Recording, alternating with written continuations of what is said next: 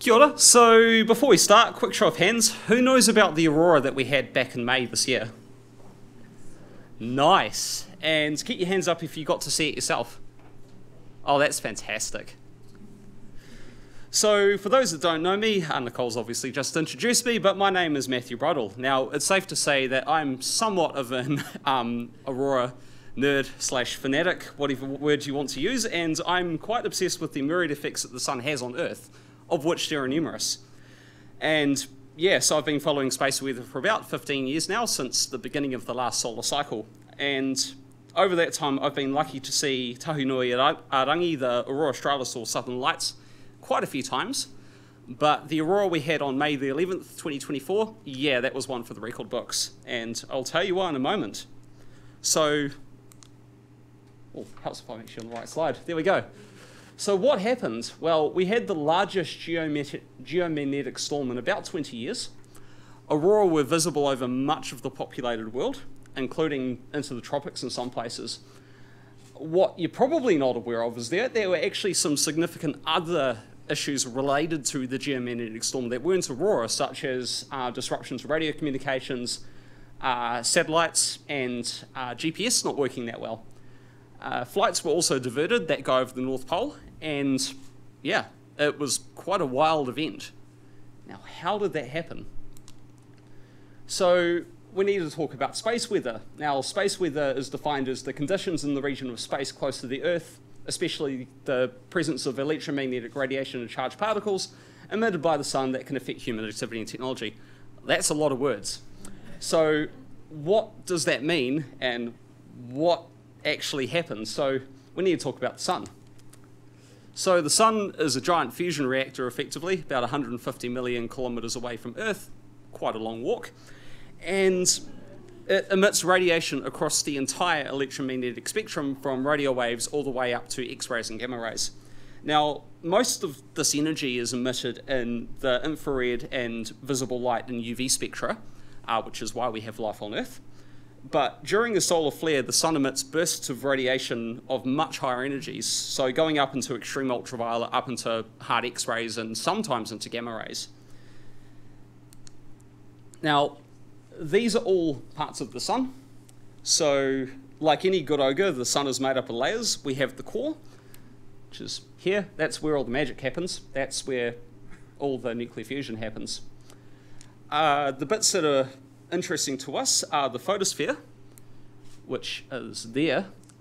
So that's where a lot of the features such as sunspots hang out. Sunspots are formed basically by structures known as granules, which are just bits of plasma being convected up from the inside of the sun and kind of cooling down at the surface. I'll get to sunspots in a moment. Now, the next layer up is the chromosphere, and outside of that we have the sun's corona, the second most interesting part of all of this. So the sun's corona effectively acts, if you can imagine, like the Earth's atmosphere being not very dense, quite gaseous, still plasma, but really, really hot. And normally it kind of just sits there leaking out into space. That's what gives us the solar wind. And yeah, sometimes lots of it can be ejected at once, which I'll get to in a second.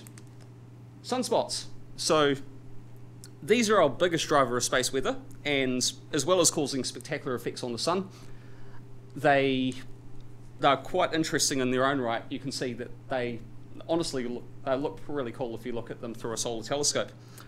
So you have convective currents inside the sun that are bubbling up plasma up to the surface. Now, sometimes that plasma has really strong magnetic fields embedded in it, and that causes the convection to kind of stop. So when the convection stops, the plasma starts cooling down, forming these darker spots, which are sunspots. Now, obviously, there's magnetic fields in there too. So they are more or less about 2,500 times or greater the strength of Earth's magnetic field. So they're actually really, really powerful. Now, when they bubble up, they don't tend to have nice orderly magnetic fields. They tend to be all sort of tangled up in weird ways. And when they're tangled up in weird ways, they want to spontaneously untangle themselves, which gives us solar flares. So when we talk about solar flares, they are emissions of much higher energy radiation, mainly focusing in the X-ray spectra.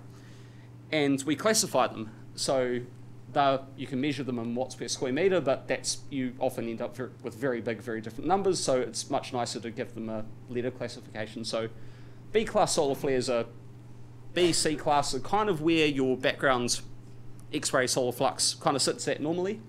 M class tends to be you have actual flares happening and releasing energy, and then X class solar flares are the largest solar flares. Now the way the system works is it's logarithmic, so it's all powers of 10. So a C1 class flare is 10 times as big as a B1 class, X1 is 10 times as big as an M1 class, and an X2 is twice as big as an X1. You kind of get the idea. Now, when the sunspot's magnetic fields untangle themselves, we get a magnetic reconnection event, and these release absolutely huge amounts of energy. So this is kind of what a solar flare looks like. This is taken from a satellite known as a Solar Dynamics Observatory. Sorry, words. So there you can see that big flash, and the kind of just releasing more energy there. Now, when all of that energy gets released, so this is quite a long duration flare, there's lots of little individual parts to it. When that massive amount of energy gets released, that blows out massive chunks of the sun's corona in what's known as a coronal mass ejection, or a CME. Now, coronal mass ejections are made up of billions and billions and billions of tons of hot plasma blasting up from the sun. Huge, incomprehensible numbers, basically. Now, as well as being blasted out from the sun, they're blasted out at extremely high speeds. So maybe early 300 kilometers per second, but the fastest measured ones were about 3,000 kilometers per second. So 1% of the speed of light for as a relative comparison. So the bits of the sun corona contain trapped magnetic fields, and when those trapped magnetic fields interact with Earth, we end up with what's known as a geomagnetic storm. So this is what a coronal mass ejection looks like. This is from, incidentally, the sunspot group that gave us that really nice aurora back in May. See there? Looks impressive. That is, I think that left the sun at about 1,500 kilometers per second. So yeah, it's fair hiking. So what happens next? Well, the coronal mass ejection travels through space, and it eventually whacks into Earth's magnetic field, causes it to reverberate, and basically it effectively resonates like a bell. Now, when you have the Earth's magnetic field reverberating like that, it actually induces currents through the Earth, so known as geomagnetically induced currents. It also induces currents in the ionosphere, known as ring currents, and it's these ring currents with that energy, all that energy that's being dumped into the ionosphere interacting with the rarefied gases in our upper atmosphere that cause aurora. So meet AR3664. Now this guy is the sunspot group that caused the aurora we had back in May. First appeared and was numbered on May the 3rd, 2024. Now what was remarkable about this particular sunspot group is you can see how fast this is growing. It basically doubled in size. Most of that growth happens in about 18 to 24 hours. We consider that entire region is about 15 times as wide as Earth's diameter. It's huge. There is a massive amount of energy being released here. What was also interesting was the fact that this sunspot group was near the sun's equator, which meant that when the sun rotates, because spoiler alert, the sun rotates, the sunspot group eventually was going to rotate around to more or less pointed Earth. Now, if you had a solar flare, hypothetically speaking, happening when the sunspot group was pointing at Earth, all of that plasma gets blasted directly at Earth, and you can potentially have some very strong geomagnetic storms.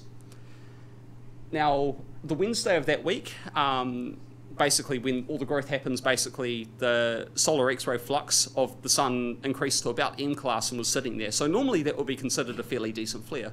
It was constantly emitting that much energy for, I think, maybe 4 or 5 days at least, and then occasionally flaring with fairly large S-class flares. So what did the sunspot group do? Well, I'm going to show you. So, as I said, it grew to about 15 times wider than Earth. It released about 9 X-class flares, which are the largest type of solar flares. And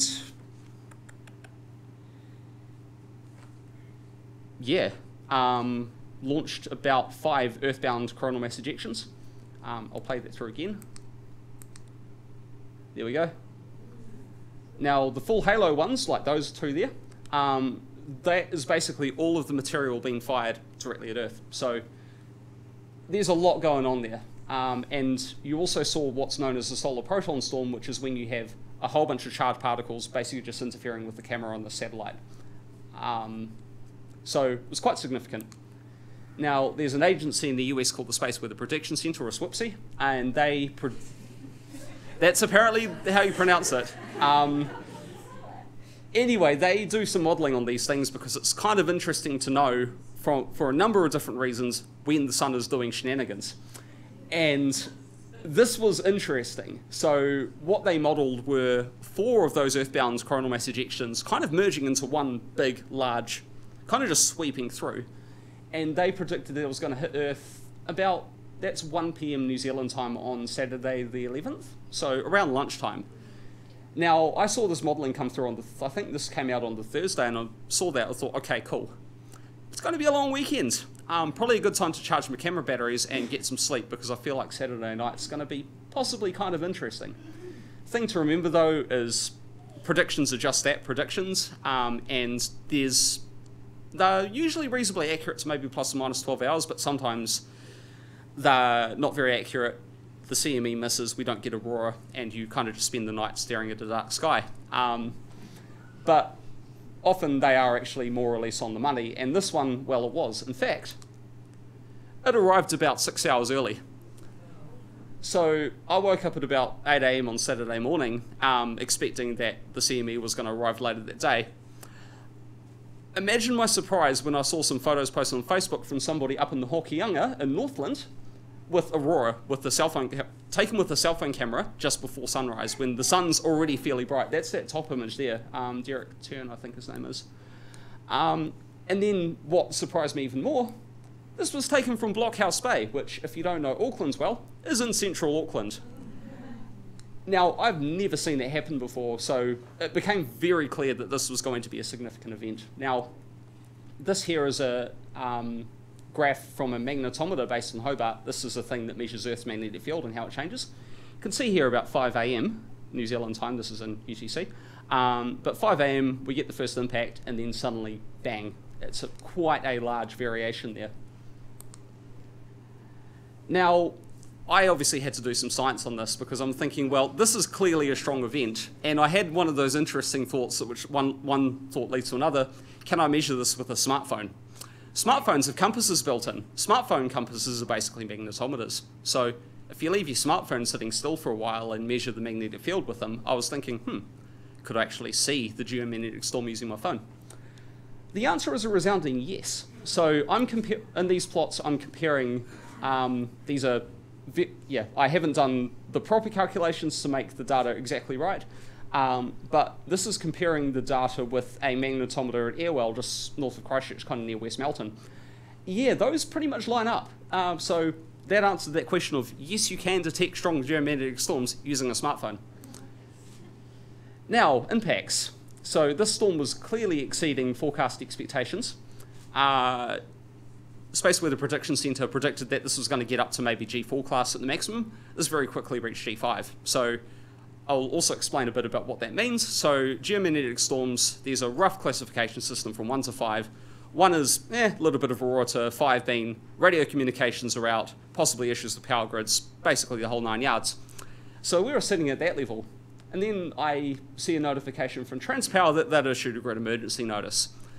Now, they have processes in place for when you have a large geomagnetic storm like this, because you have power, you have energy being induced in the power grid that shouldn't be there, and that can cause widespread blackouts and all sorts of other interesting effects. So one of the things they do is they go and switch off a whole bunch of lines that they don't need and are possibly going to be adding to this problem. So they've kind of got to balance keeping the power grid going, but also not having so many lines connected that you end up with a whole bunch of geomagnetically induced currents in the power grid and causing things to trip left, right, and centre.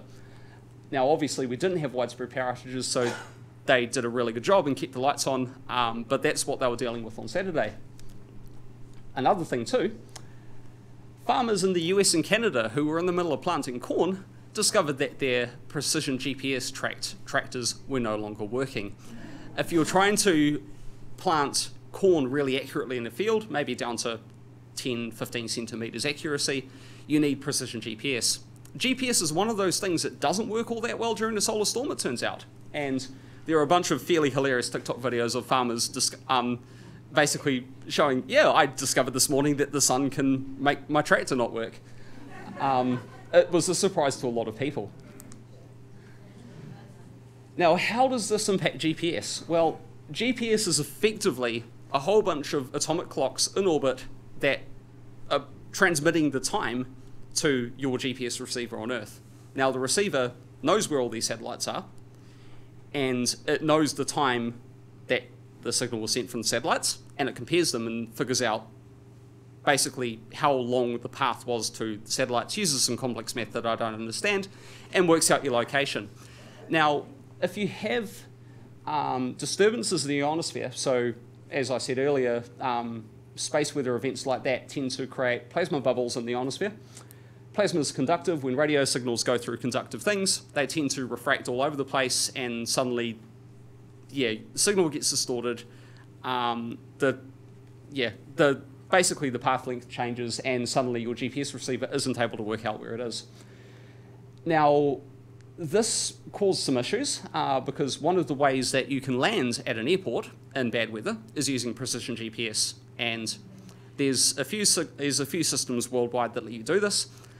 And one of them, which I'll show in the next slide, actually shows kind of what happened with these disturbances, but basically that meant that aircraft have other backup methods for landing, obviously, but precision GPS-based approaches were not working. So this is a map of, that blue is basically, can we land using precision GPS at an airport? Now watch what happens at about, there we go. So within the space of about half an hour, this is about 2 hours after the geomagnetic storm started, the WAS system, the Wide Area Augmentation System, was basically inoperable. So that meant no GPS-based approaches into airports for about 24 hours this lasted for. Now, this last happened, as far as I've been able to determine, back in 2003 when we had another similarly sized geomagnetic storm. So, yeah, this doesn't happen that often, but it was a pretty big impact. Self-driving Teslas also got confused because it turns out they need GPS to work. They were just flat out refusing to drive. I was trying to get one of my friends to join us out at Christchurch Spit, and I was trying to send him my GPS location that night. Wasn't happening. I was kind of joking that it was, space weather that was interfering with it. Looked at the data later on, and absolutely it was. Now, other impacts. HF radio. So this ties into a couple of things. So for transoceanic flights, transoceanic flights, you use HF radio because you might not be in range of satellites or, the grounds, basically. And that relies on the ionosphere to work. This is a map of the D region of the ionosphere, which those signals bounce off. You can see here, it's bright red. That means it's absorbing all the signals. There's two things you can see here. First, this is during a solar flare event. So, nothing on the daylit side of the Earth, but also there's a polar cap absorption event happening at the same time, which means that there's no HF communications at the poles.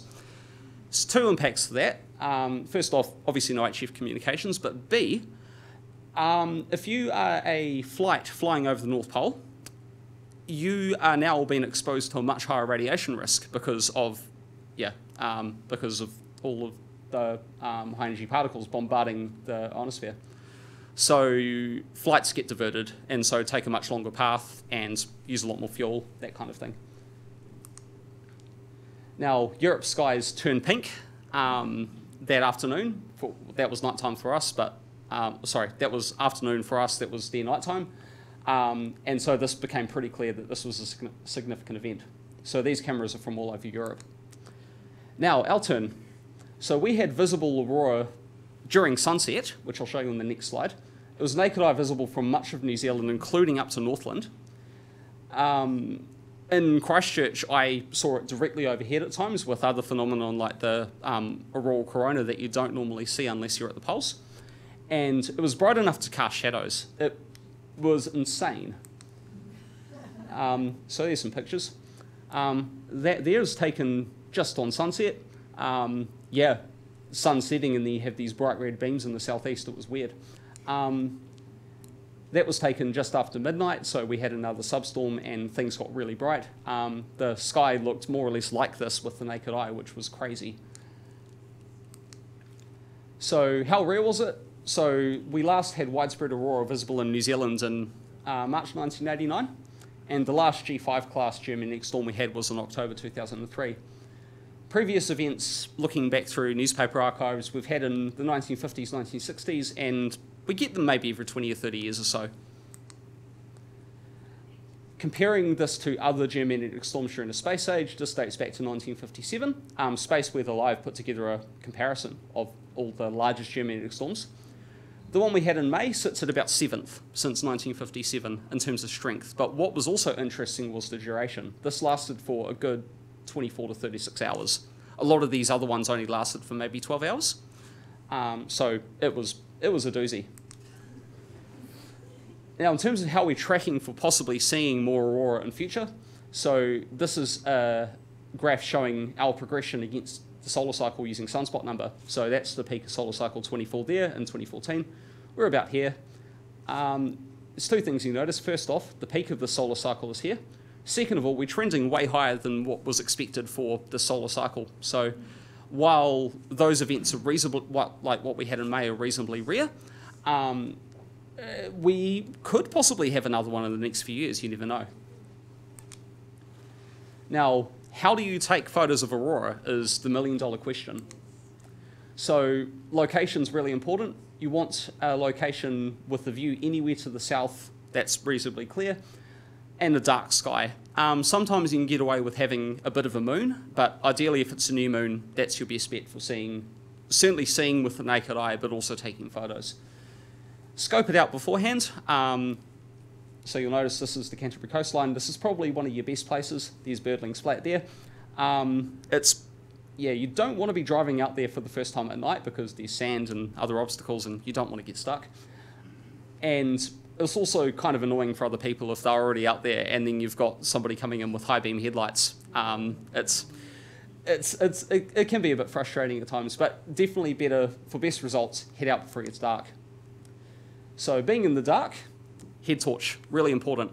Red light is your eyes are far less sensitive to red light than they are any other colour. So if you are having to set up a camera or anything like that in the dark, red light's your best bet. And you'll be amazed at how quickly your eyes adjust to seeing with just starlight. It takes maybe 15 to 20 minutes and you will be amazed at how much you can actually see even without a head torch. But just as quickly, if you have somebody nearby with a cell phone screen or a white light torch or bright headlights, your night vision gets wiped away pretty quickly. Taking still photos, so you basically want the lens wide open, so f3.5 is a good start. It's as wide open as my kit lens on my DSLR goes. You want to increase the ISO, but not too much, because otherwise the image gets quite noisy. And you definitely want to have a tripod. I've forgotten my tripod one night going out there to take photos of aurora. That was not fun.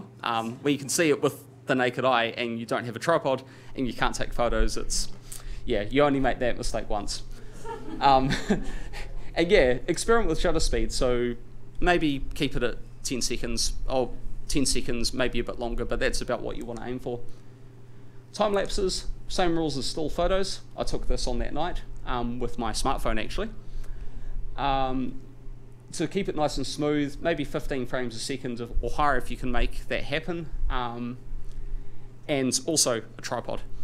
But yeah, it also, if you're 15 frames a second to use in a time lapse, that means that for 1 second of time lapse you need 15 photos. If you're taking them every maybe 5-10 seconds, it's quite a time consuming process, but you can end up with quite rewarding results.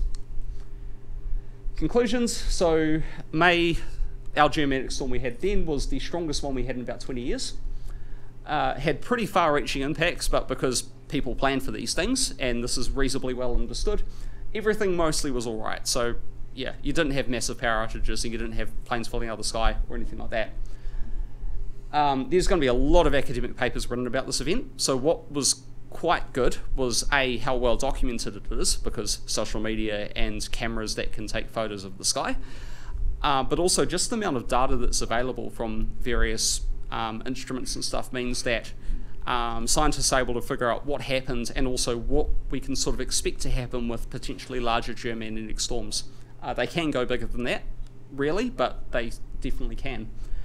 And Christchurch, turns out, it's actually a really great place to see Aurora from. Even though we're not that far south, we've got a really good coastline with clear views to the south with no lights in the way. So yeah, you could probably see Aurora reasonably often. Certainly this year there's been maybe 5 or 6 events that have been decent enough to take photos of, at least. Obviously nothing like what we had back in May, but they do happen relatively often, especially now we're getting to solar maximum. Anyway, that was my talk. Thank you very much. Yes, you two in the back. I've got 2 questions, but I've just forgotten the first.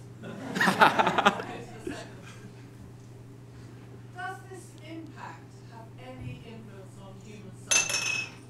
On human Psyche? It's a good question. Nothing that current science really shows, other than, oh my god, the sky's on fire, which is a pretty natural response to seeing the sky like it was. I don't know if there's been any other effects proven, but I could be wrong on that. The other question I remember now was, Nice. what we look at to see these fairly frequent, much less impressive, but nevertheless 5 times a year, views from Christchurch. How did we find out about it? That's a good question. So there's a number of Facebook pages that Aurora chasers like myself use to share information about, if there's been something interesting in the data, and if people think that there's going to be something to happen. One of them is, I think, Aurora Australis New Zealand. There's also the Southern Hemisphere Aurora group. But yeah, there's a few sites on the internet. There's also, if you're wanting to look at the raw data as well, Space Weather Live is a really good sort of aggregate of pretty much all the stuff that you'd want to be looking at. And it's reasonably easy to digest once you know what you're looking at. Yeah, you.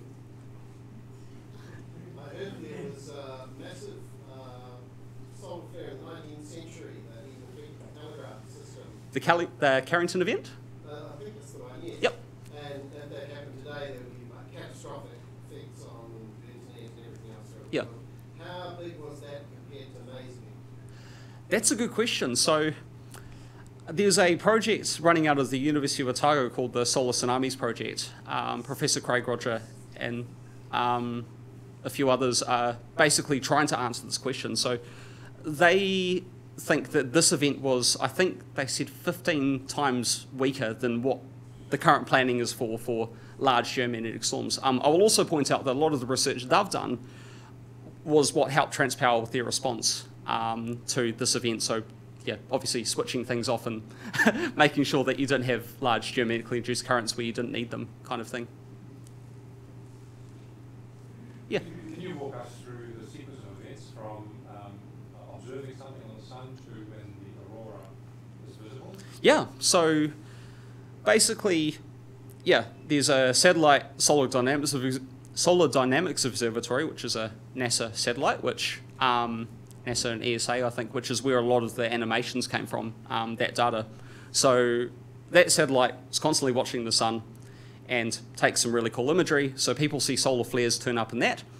And then, because it's kind of difficult to park a satellite in space when it's kind of just floating there, there's no real convenient points to actually have it hang out. Then there's obviously imagery of the sun. There's also a couple of satellites near Earth called ACE, the Advanced Composition Explorer, I think, and Discover, which hang out closer to Earth that actually detect when the solar wind from these events is about to arrive. Normally you have maybe about an hour, depending on the solar wind speed, maybe between half an hour and 90 minutes between detection at ACE and Discover and actually hitting the magnetosphere. And then, yeah. Great. Awesome. Thank you. Thank you.